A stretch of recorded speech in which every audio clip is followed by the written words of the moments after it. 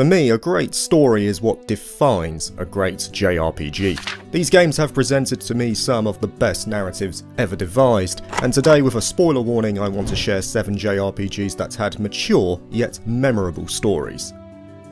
And we're going to be starting with Yoko Taro's masterpiece in Nier Automata. No question in my mind, one of the greatest action RPGs ever made, and it will maintain its legacy well into the future. It's had anime adaptations, collaborations, including an involved offering in Final Fantasy XIV, and a hell of a lot of figures. 2B's design helped here, but under these superficial elements, Nier Automata is just a legendary JRPG, and one proponent of that is its storytelling. Not contemporary for sure, but at the same time, engaging and riveting. Nier Automata takes place in the distant future. Earth has been overrun by alien machines that invaded the planet, forcing the remains of humanity to retreat to the moon. Before doing so, however, androids called the Yorha units were created, who engage in this sort of proxy war against the machines in a seemingly endless struggle. These androids are led to believe that they are fighting to reclaim Earth for the humans, but as the game progresses it becomes very clear that this has somewhat lost its meaning. The game covers many notable themes like existentialism, the meaning of humanity, and defying one's intended fate. Nier Automata is undoubtedly a game that oozes emotional depth. It gets you to question the nature of existence and also the consequences of your choices. And in typical Yoko Taro fashion, it's not given to you on a plate. You'll be playing through the game several times to not only see the multiple perspectives, but to slowly piece together your own opinion. What really stuck out to me for Nier Automata was seeing this never-ending cycle of war between the machines and the androids, a war that by the time we play the game has no meaning as humanity has long since died out. So what is the true purpose of existence in this case? Yet in their place, there are civilizations that are evolving in their own ways. The machines, for example, have taken on human characteristics, and when you play through 9S's route, you get to see that firsthand. One of the most memorable fights in the game, Simone, is a key indicator of this shift in the psyche of machines. Simone was driven by love to become more beautiful in order to win the affection of another, but over time that drove her mad and sadistic, eerily human qualities, it can be said. Nier Automata is just full of moments like this, events that aren't clearly presented to you but keep you coming back for more, and this is one reason why I consider it one of the best stories ever devised. And talking about memorable stories that you can't afford to miss, I want to point you in the direction of Witchspring R, who are today's sponsor. Developed by Kiwi Walks and part of the wider Witchspring series, Witchspring R is known for its captivating blend of story-driven gameplay, character development, and simulation mechanics. Fans of series like Atelier or Rune Factory will likely find something to love here.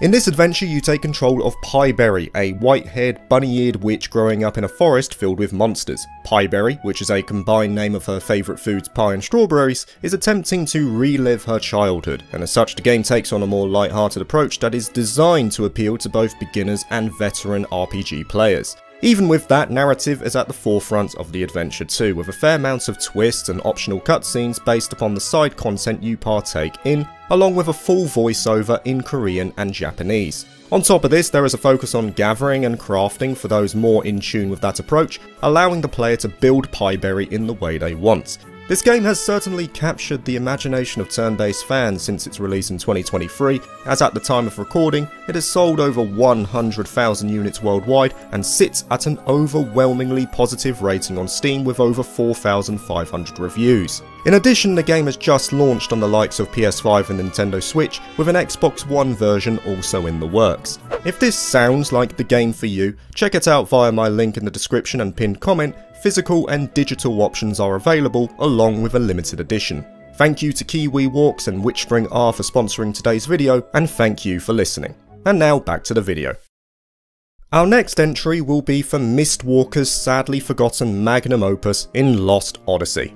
Lost Odyssey was one of the first JRPGs I played when I started to get into the genre properly in my mid-teens, and it remains at the peak of storytelling, sharing it with only a few others. There is something profound and mature about the story of Lost Odyssey. It goes down a route that many have tried to replicate, but none have managed to do it as well. Lost Odyssey takes place in a world on the cusp of a magic industrial revolution, where magic is being integrated with technology to transform society. The growing use of magic has led to political conflict, economic inequality, and the rise of powerful empires. This magic also acts as the focus of a planned uprising that threatens to destabilize the world further.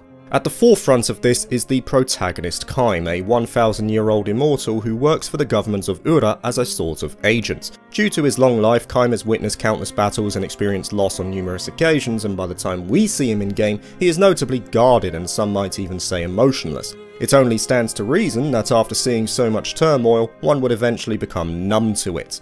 But another part of the narrative is based around the idea that Kaim has lost his memories, and over the course of the game he slowly regains them. While a lot of it is presented through the course of the main story, much more is shown through these short excerpts called 1,000 Year of Dreams, recounting his past experiences, loss and grief over his long life. Kaim of course is not the only excellent character here, there are others like Seth and Sarah who also suffer from the same burden.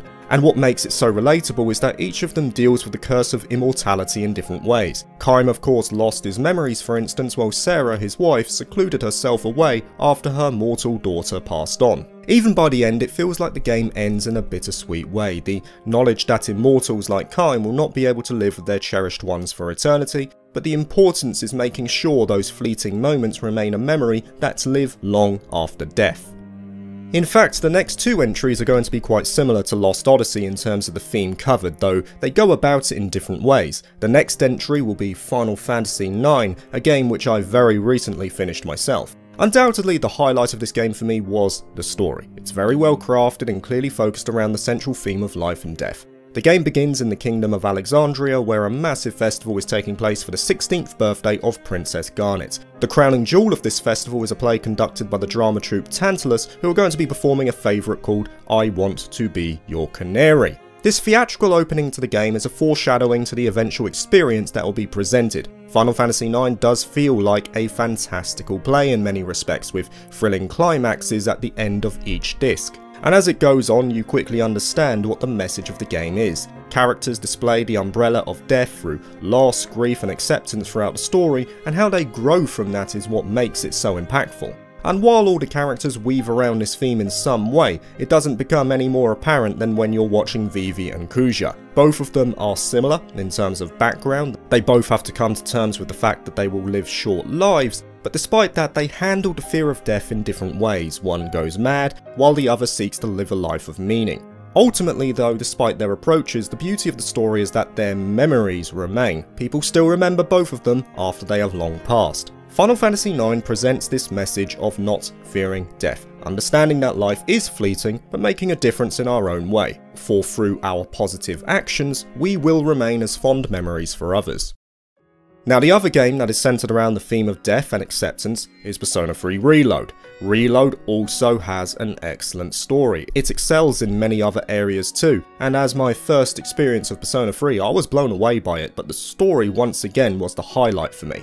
Though its message is quite similar to Final Fantasy IX, I feel that Persona 3 Reload is more multifaceted in how it approaches the theme of death and loss. It's not as direct as Final Fantasy IX was. The core theme of the game is there, front and centre for pretty much the entire runtime. You are aware of mortality, you are aware of the potential threat of death, but it handles that truth and eventual acceptance in many different ways. Persona 3 not only uses its story as a proponent of exploring the theme, but it also uses its various social links, all of them linked in some way to the theme of loss. Whether it's a star track runner no longer being able to pursue his dreams so that he can look after his family, or a child losing her parents after a divorce, every single one is linked to the theme of loss. But they all share another common factor. They all result in a form of acceptance by the end. The social links all go through the denial, anger, bargaining, depression and then acceptance phases of grief. They all display the intended message of Persona 3 Reload. These characters have had to experience loss in some way, but they all come out of it stronger. And that message is conveyed to the player through so many different angles. The concept of loss and death is something that is an obstacle in some ways, but it should never define you. It's something that has to be accepted. And come the game's conclusion, you realise this through the main character. He takes the literal embodiment of death within himself for his friends and happily passes on before the credits roll, knowing he did so that the ones he cared about can live on. We move now to Vanillaware, and yeah, it's a hybrid visual novel with strategic gameplay, but I am not doing a video on memorable stories without mentioning 13 Sentinels Aegis Rim, one of the finest sci-fi centric narratives I have ever experienced. Aegis Rim is just a marvel in terms of storytelling. It is so engaging, so enjoyable, so mature, and it just kept me coming back for more. I would be staying up late into the night just because I wanted to see what happened next. Not many games can hook me in like that, but Aegis Rim was one of them. I've said it before, I liken Aegis Rim to a jigsaw. It has a central mystery, and the jigsaw pieces are the roots that slowly work from the outside before the picture becomes whole, and it does it superbly. The plot is intricate and weaves together different narrative threads, each centered on one of the 13 protagonists, all of whom pilot giant mechs called Sentinels to defend humanity from an invasion of mechanical kaiju. However, over time you start to understand what the true purpose of the Sentinels is. Its seemingly simple premise is anything but that, and it culminates in a thematically gripping finale. While I don't think the gameplay is anything to write home about, it just hit every emotional angle it needed to, and I felt relieved when it finally ended, not because I wanted the game to be done, but because it had me at the edge of my seat as the pressure continued to mount. 13 Sentinels Aegis Rim succeeds because of its incredibly layered, multifaceted story that never lets up for the entire playthrough. It's ambitious, it's innovative, it's beautiful to look at, and it just kept me hooked from start to finish.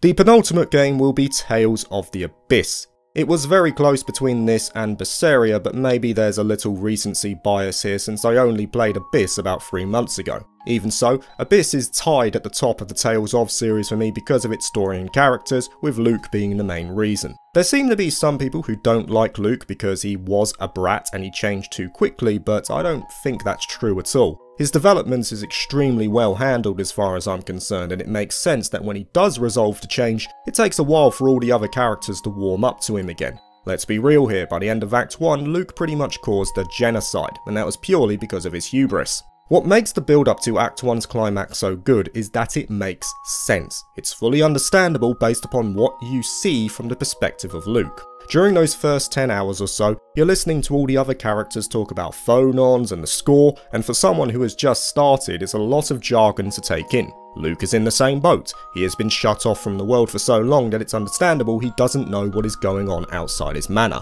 What makes it worse though is that he is treated like an idiot for not knowing this stuff, which clearly isn't his fault. Luke is often left out of the important conversations early on because all the other party members just see him as a spoiled kid. And I can relate to him there because I was struggling to understand all this terminology too in the early stages. The relationship between Luke and the player works because you are effectively in the same shoes as Luke himself. So it's no wonder that when Luke gains a position of authority, which he feels will act as a method to him proving his worth, he just barrels on ahead without any regard for the more minor details. He just blindly listens to his Swordmaster Van, who, let me reiterate, is the only one who really shows him respect at this point. The ultimate outcome of this in the finale to Act 1 will likely stay in my mind for years. Watching that child sink into the ooze while the other characters are helpless to stop it is one of the most harrowing moments I've seen in a JRPG. While I don't think Act 1 is ever topped in Abyss, it certainly comes close come Act 3. And that's saying something because the opening moments of the game are peak storytelling in my eyes. The final game for this list, well, a Trails game had to get in here somewhere. It was just a matter of choosing which one. Sky Second Chapter, Cold Steel 4, Asia, all fantastic in their own rights, but I'm gonna go with Trails from Zero because it quite simply has what I think is the darkest story in all of Trails to this day. While other games like Sky the Third have infamous scenes in of themselves, I think that the overall ambience and tone of Zero is just more mature and harrowing than the other games. I still remember hearing Chief Sergei talking about the DG cult for the first time and the discovery of the Gnosis drug. It still gives me chills even now. And when you start to dig into what the DG cult has done, and what the remnants of that organisation continue to do, you just feel disgust and anger. Especially when you realise that several characters in this game were involved with them in some way, one being my favourite character in the whole series. I mean for real, child kidnappings followed by inhumane experimentation that caused many of them to die in order to achieve this higher existence beyond the eyes of the goddess.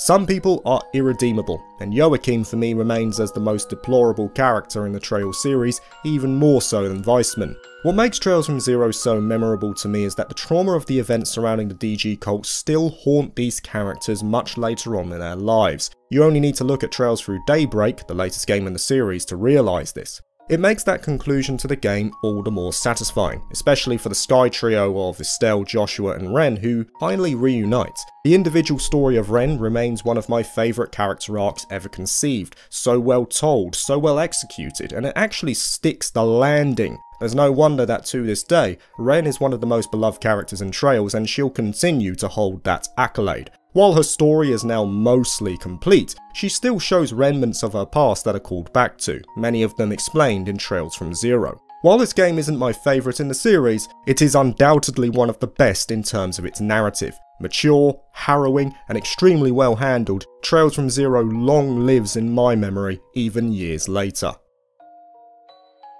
Thank you for watching this video. If you liked it, please like and subscribe for more JRPG content, and consider joining my Patreon if you're interested. Peace.